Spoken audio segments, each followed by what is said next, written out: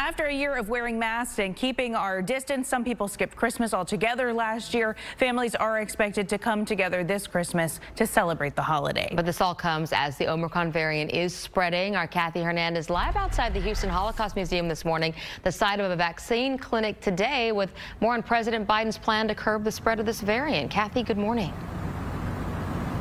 Good morning to you. Health experts right now are urging everyone to get tested before Christmas. But as we've seen, that has become a challenge for many.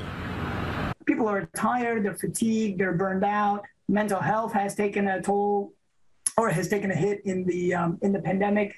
So all those things are sort of weighing on people. Another holiday season, another wave of COVID-19 as the Omicron variant rapidly spreads. Local experts say while it's too late to get the full protection from the vaccine for Christmas, they urge people get tested. If you're going to have elderly or at-risk people present, the most important thing everyone can do is to wake up Christmas morning and give yourself an at-home rapid COVID test. However, it's become difficult to get one of those at-home rapid tests. Store shelves are empty, including right here in Houston. I don't think anybody anticipated that this was going to be as rapidly spreading as it did.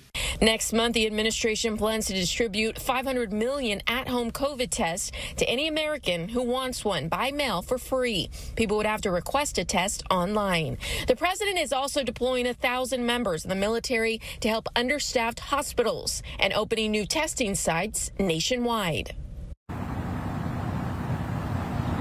And in addition to getting tested, doctors recommend people get their vaccinations and booster shots. Harris County Public Health is hosting a clinic today from 9 to 5. It's taking place here at the Holocaust Museum at 5401 Caroline Street. Today, they're offering the Pfizer vaccine. We reached out to stores here in Houston, including Walgreens and CVS, and they say they are working hard to restock the shelves of those at-home rapid tests. Meanwhile, we've just learned the president is set to have a COVID update at 2 o'clock Houston time.